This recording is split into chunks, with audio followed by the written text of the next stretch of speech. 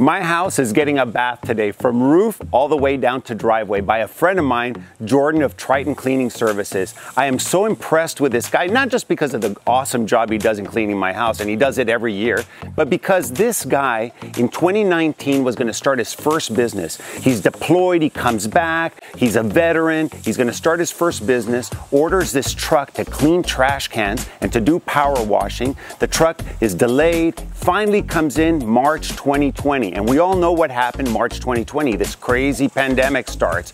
And instead of thinking, oh my God, now my business is not going to be able to take off, he decides to implement these things that he's learned in the military: perseverance, integrity, grit. And he goes out and serves clients with the utmost of not only respect, but customer service, extreme customer service, and starts to build his business at a time when everybody was contracting. The economy was slowing down. People were stopping to spend money. It was unbelievable what was happening, and this guy was just pushing forward. It's something that I, as a civilian, would never have thought of doing. But this guy ends up coming to meet me. We talk about some marketing stuff. He ends up, in a 2-year period, buying out 5 competitors.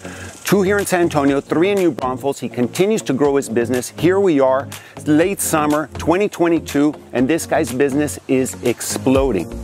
I'm not doing this as a commercial for Triton. I'm doing this because I am so impressed with Jordan, his crew, what he's able to achieve during this pandemic. And I think there's a lot that we can all learn from this. True grit, stick-to-itiveness. There's always an opportunity to improve your business in good times and in bad times. And if you want to really make a difference in people's lives, focus on your customer.